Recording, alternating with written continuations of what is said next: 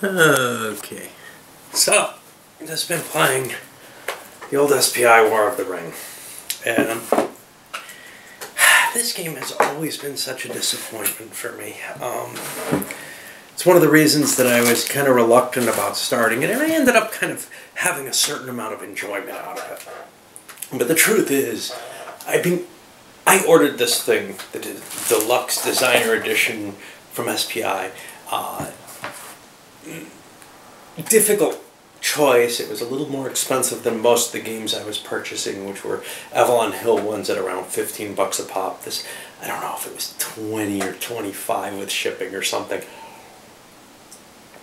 But it was definitely pushing higher than I wanted to pay per game in general. But what a subject, you know, the military whole scope of the War of the Ring. Boy, did I want this thing. And I was so excited the day, I can even still remember, and I must have been early teens here, the day I came home from school. One of the first days I walked home from school, for whatever reason, I took a shortcut. Now, normally walking home from school would take me maybe about an hour, a little more than, somewhere between 45 minutes and an hour. The bus took me 45 minutes because it went way out of the way. But I must have taken like 2.5 hours walking home because I took a shortcut. We'll talk about my shortcut some other time, and it really was. I mean, as the crow flies, it was a shortcut, but it was over terrible terrain, you know, through fields and all kind of stuff, and absolutely no shorter, but I got to avoid the road. Anyway, I come home, I'm like, 2 hours later than my mom expects me, but I got this in the mail, and oh boy, the two things together became so linked, and I have this tremendous memory of unpacking this, looking at it. Total gamer orgasm thing here, right? Played it a couple of times, and I was excited the way that maybe I was about things like, some of the other games at the same time, War and Peace, for example. But something felt wrong. It just didn't manage it. And it never really has. And here's the thing. There's two games to this. There's the character game, the simple version, and then there's the army game. And the character game, I felt, was the better of the two, sadly enough. This broad-reaching army game, you see in the playing that I did how much it just drags down into nothing. There's no decisions, you're just sitting there rolling it out, and actually, there's no hope even, in the game that I was playing. If it ties down to that level, there is nothing there. So what it comes down to is, can the Fellowship slip the ring in before Mordor becomes impenetrable like it did? And if it does become impenetrable, instead of what happened, you have to bring kind of the whole party in and hope to get them through. See, there's a dual problem here. One, you have the orcs, which it's really easy for the ring bearer to get by, but a big party has trouble with. And then you have the Nazgul, and it's really reasonable. A whole party, or a powerful party, can fight its way through the Nazgul, but what can get through the orcs probably can't. So if the Dark Power player is able to set everything up the way he wants it, it becomes very, very difficult for the Fellowship player to get the ring into position to drop it. So what does that mean? Well, it means you might have to clear the orcs out using army combat, and I've seen that done. Or you might have to... You might be able to get the whole Fellowship party streaming into Mordor before the orcs are in enough strength to capture a lot of them and make it up into Ordrin where they can fight the Nazgul. Now, in this game, I was down a few strikes. The big one, leaving good old Gandalf chained to the top of Isengard. That's a big hit. Because Gandalf can go around, mobilize the forces of Rohan and Gondor before the Dark Power player maybe gets to do much. and that's a strong advantage. Another possibility would be, so I struck out to the north. Another possibility would have been to send someone like Aragorn up with Frodo to try to slip through that way. And that might have actually been fast enough on Shadowfax to get through. And that was one of the risks here that the Dark Power player was taking. I chose instead to keep most of the party together. Keeping the whole party together is somewhat dangerous because you've got the Boromir aspect.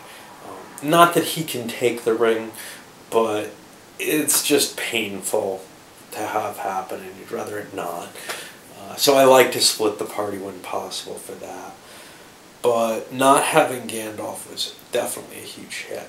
So here's the thing. The character game, I think, is a little bit more fun because all the armies just don't add much to the game. And I have a bunch of different options here. Expansion to the 3-player rules to make them a little bit more exciting. The PBEM game, which is supposed to be actually a game mastered 3-player version. This Great Northern War with 5 players up to that all make this attempt to try to fix some problem that to me actually seems minor, because when it comes down to it, it's actually how enjoyable is that army game. I don't care how balanced it is if it was any fun, but it's not fun. That's where it really cuts to me. So like something like Magic Run, which has been on my mind recently, I was willing to tinker with and toy with because I believe that there's such a cool game in there. It's just missing something. And I still haven't quite gotten what that something is, but I know that's worth tinkering with. This sucker, it's missing fun. It's just not enjoyable.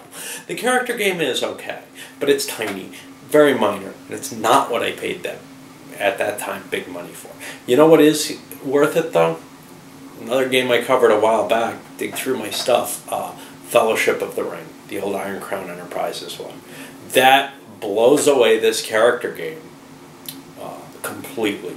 Gets this level of tension and uncertainty on both sides that becomes sort of like a game of Bismarck or Midway, where you're like hunting a battleship type thing where you're searching for your opponent, and all this other aspects in it with the double blind movement that just works really great. Here, no, you don't have that. You got this big stack of Fellowship pieces that could split off, but you know exactly where they might be, and then you just throw your Nazgul in against them and hope you get a search and whatever. And all of that, I say, hey, the character game's better. Well, the character game's still not all that good, right? I mean, there's this, oh, did I find him? Did I find him? Did he get a special card that let him through? That's all there is to it. There's none of the suspense that's in the other Fellowship game. You move to the army game, and I played the character game first, actually, because I was young enough not to be overconfident, thinking, I can figure out a game right away. Well, you move to the army game, and it doesn't feel any better than the character game. In fact, it feels like I'm moving all these armies around for no purpose at all. They're just making the character game more annoying and painful than it originally was. Now, one thing that came to my mind, Fantasy Flight Games or whatever, I look on Board Game Geek, and supposedly it's a re-implementation of this. That's gotta be wrong. I mean, there's no way, I cannot think of a way that this base game could have been changed into something that is as popular and as mainstream as the FFG game appears to be. I've never played it, I've only seen it and looked at it very briefly. But I cannot imagine how this sucker could be quoted as being, in the direct line. It could be in the sense of, I don't know, when I start saying things like, oh, For the People is kind of like the old Victory Games, Civil War.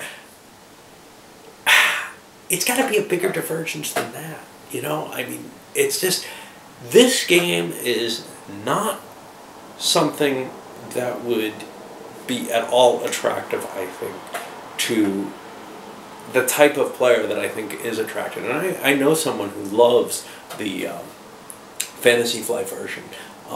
I can't imagine him really liking this. Of course, he also likes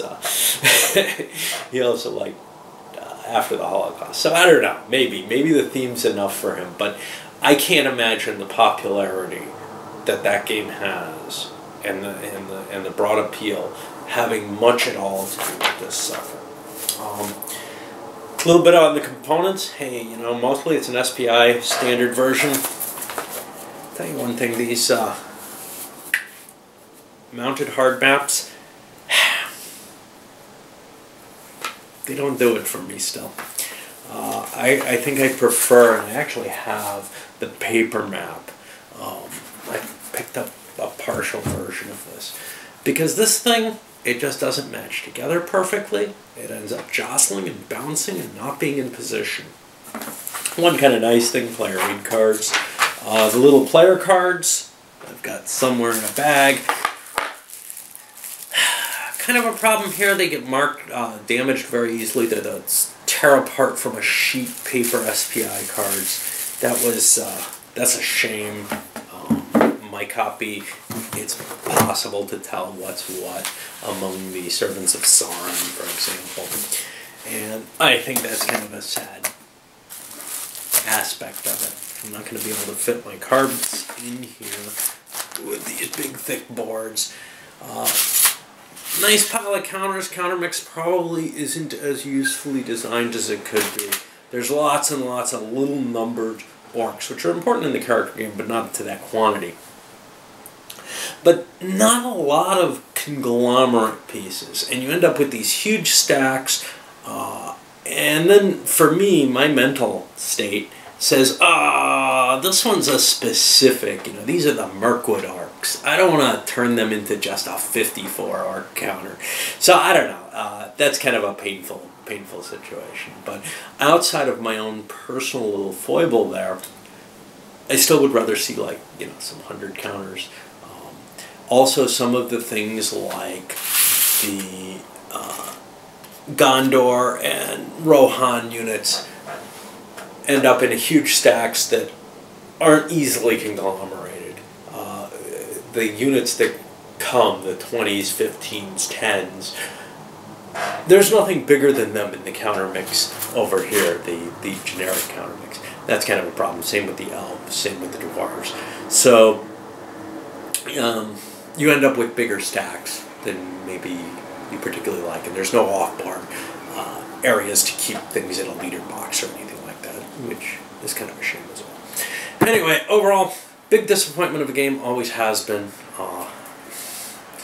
I know some people really loved this sucker, but I could never get into it. Theme and all, I was gung-ho for it. I love War of the Ring. I was a big fan of the Rollmaster, Middle-earth stuff. Real Rollmaster, not just the Middle-earth role-playing.